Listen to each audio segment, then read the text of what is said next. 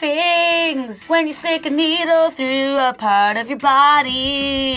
Yeah, that's actually what it is. I have one here, I have one here, I have one here. Piercings are something when you're growing up and it makes you feel like you have control of your life, so you start sticking needles through your body. I went through a phase in high school where I had a safety pin and I didn't care who knew it. I pierced probably every single one of my friends' ears. And then you realize, why am I sticking needles through myself all the time? This hurts, half of them are infected, and I don't really even like how it looks. Minus the obvious of like the difference between getting piercings and tattoos is like you can actually take piercings out and the holes will most likely close up, whereas tattoos, like you're stuck with those for life. I mean, you can go up and cover them with more tattoos, but once they're there, they're there. If you're a parent out there scolding your kid for getting their ear pierced, just remember you could take that little diamond stud out. Just be glad they're not getting tattoos yet.